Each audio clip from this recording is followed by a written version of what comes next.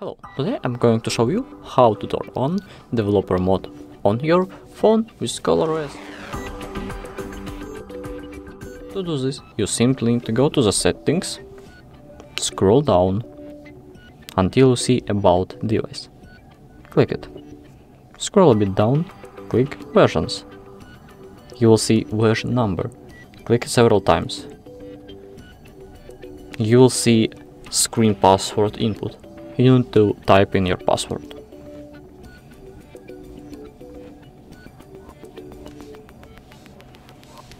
Now you are a developer. You need to go back 2 steps, click additional settings, scroll down, and you will see developer options. Go there. Now you have developer options unlocked on your phone. If you find this video helpful, like and subscribe.